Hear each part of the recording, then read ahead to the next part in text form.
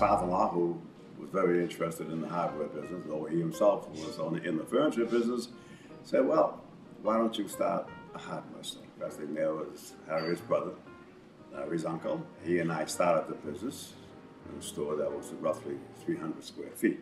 Harriet's father was Moses Cates.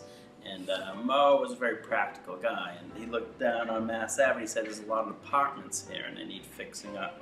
His cash register was this old cigar box, a plaster of Paris, and he made Plaster of Paris had a lip on it so you could slide the money out. And our first day's receipts was $13.48.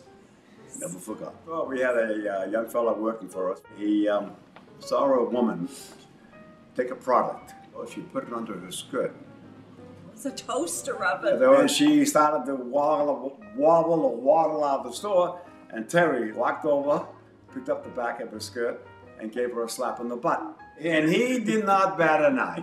I came into the business in 1979. I graduated college. Our store had just moved 351 Mass Ave, 219 Mass Ave, where the Boston store is today. Still. And here at 438 Mass Ave in Cambridge was our family, my mother's family business of Cambridge Furniture, which was started in 1898. And the space became available in 1990, so we thought it would be a good location to expand. And our Brookline store came on in 1997, I think. It used to be, it was a True Value store. We gave him the foundation. He gave me the foundation. And he did the building. Larry has a great eye. Good taste. My mother. I met a woman in the Boston store. She wanted to buy a percolator. They're stainless steel, so it was a $50 percolator. And she's pretty old. I said, today is Senior Citizen Day. Are you a senior citizen?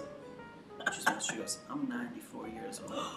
She goes, I come from Franklin. I live in Dorchester. I live near Franklin Park. I take the Orange Line.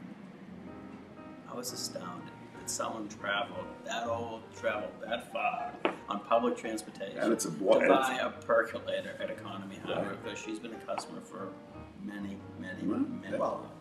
Success of any business, be it this store or any other store, is the personal touch.